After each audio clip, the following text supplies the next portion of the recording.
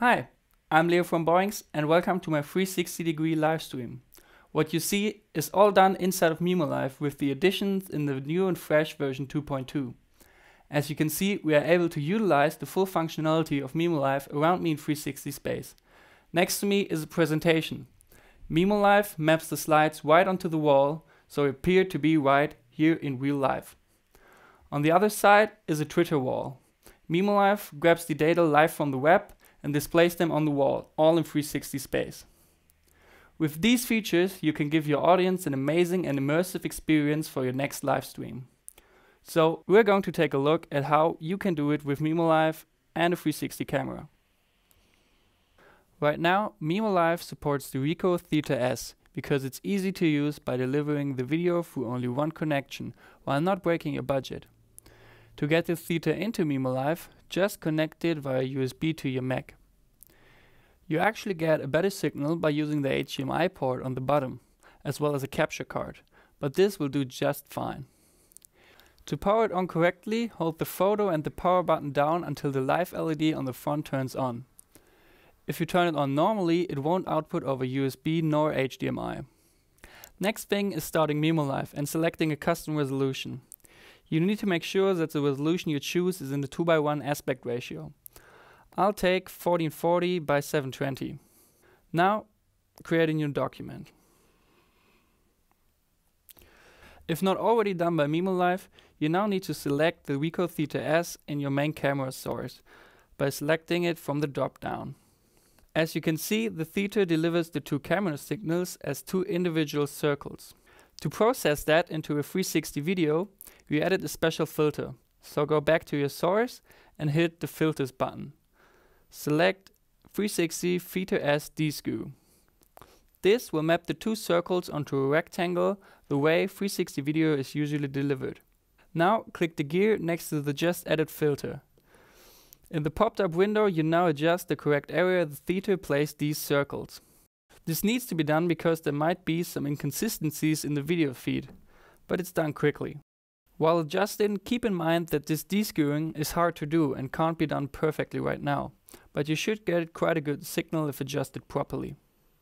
The video of the Theta now is mapped onto the rectangle. This is the most common format you deliver 360 video in, and is what YouTube and most other platforms expect you to deliver. Another filter to use for 360 is the 360 Adjust Center. If you take a look at the center of your video feed, this portion is what's going to be shown to your audience when they launch the stream, but it might not be the actual point of interest in your video. So with the Adjust Center, you can fix this. Edit as a filter and open its settings. There, drag the yaw slider to move the center of the video. mimoLive is now ready to stream to YouTube. To do that, we need to set up a new live event first.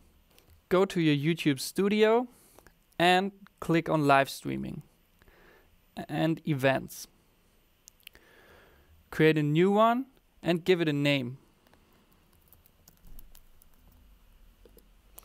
As a type, you have to select custom, and under advanced settings, scroll down and select 360 video stream. Click create event and this will bring you to the next window. Here you'll select your bitrate. For me, that's 720p. For the encoder, you need to choose Other Encoder, which will show you the ingest server and stream key. Simply copy and paste these into the streaming settings of mimoLive.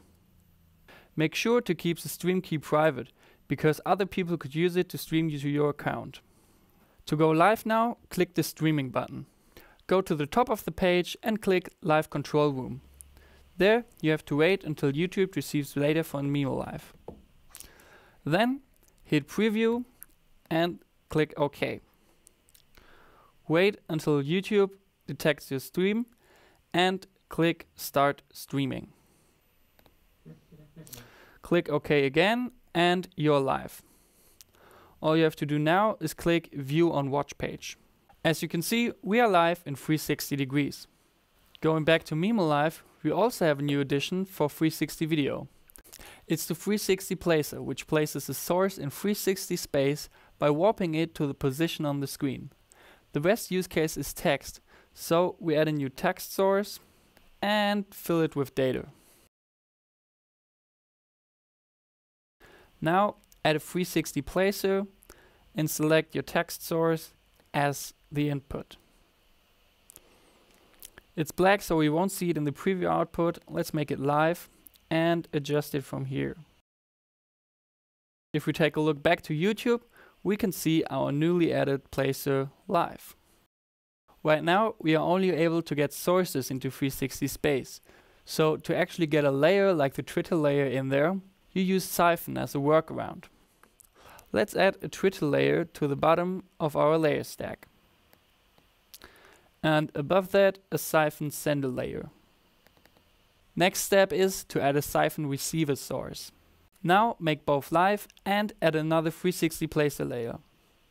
Now again, select the video input to the new source and now make it live and use these sliders below to adjust the position it's going to be placed in 360 space. Let's take a look back to YouTube and see how our Twitter layer is working in action. I hope you are as excited about this new feature as I am. If you got questions to this or any other topic, head over to boinx.com/connect. Stay tuned for more awesome features. See you in the next video.